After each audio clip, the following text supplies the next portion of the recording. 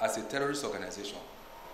Before March this year, before we even went into Operation Katsina, Operation Haram, the bandits became like lords because of the way they operated several years. That they had authority over people. Before you go to farm, you pay. They will go and hang around farm. You carry anything past, they come, they roast to your animal. You don't talk. All those manner of things until they began to set up various, local vigilantes, Yansakai and all those things amongst themselves, fighting themselves for years. They became like lords, semi-gods. So what is the difference psychologically between when you say Boko Haram, ISWAP, and now bandits? The contact and the relationship between the genuine law-abiding citizens of that area is no different. And now they know that Boko Haram, the terrorists, they don't have any authority again in the real sense of it. They don't have any stronghold again. No strength in action, no strength in sovereignty at all.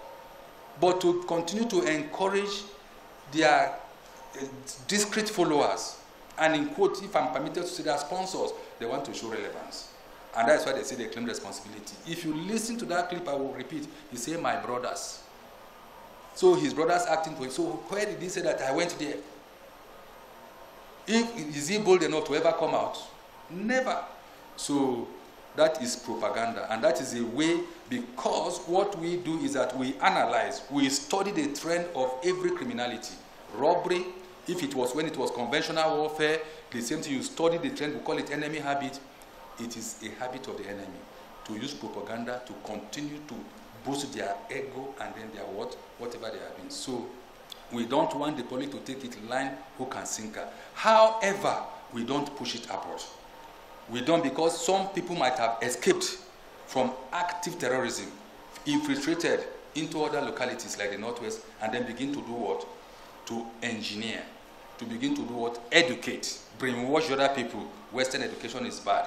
You understand? So that one we are not taking it for granted. But the assurance that we have is that, like I told people, we did not import Major General John Enenche from anywhere. I was created here.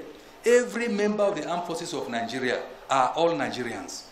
You have the Idoma man there, you have the Igbo man there, you have all tribes, if not all this complete. So we are our brothers, we cannot.